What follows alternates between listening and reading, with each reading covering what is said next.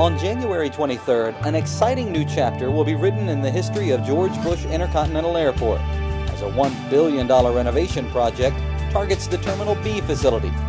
The joint venture between United Airlines and the Houston Airport system will replace the existing flight stations on the terminal's south side with a new 225,000 square foot facility, almost 4 times the size of the existing space. Passengers will enjoy an improved and expanded gate area, concessions, and restroom facilities, while United Airlines will enjoy greater flexibility when it comes to utilization of their various aircraft. Phase 1 of the renovation project is expected to wrap up in the 3rd quarter of next year, and even more improvements are slated to follow. So get ready for some major changes at George Bush Intercontinental Airport, where opening day fresh is our destination.